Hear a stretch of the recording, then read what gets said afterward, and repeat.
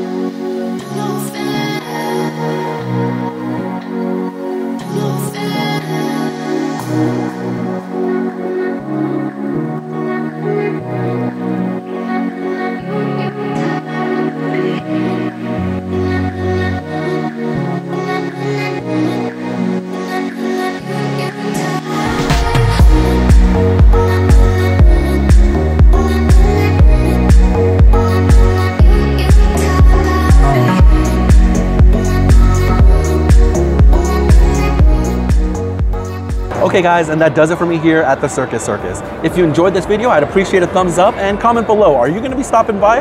Now, if you're interested in more buffet tours and food reviews here in Las Vegas, please consider subscribing to the channel. I've got a lot more of those coming this year. And that's all for this video. Have a great day, and I hope you've enjoyed Vegas with me, Shin. Bye.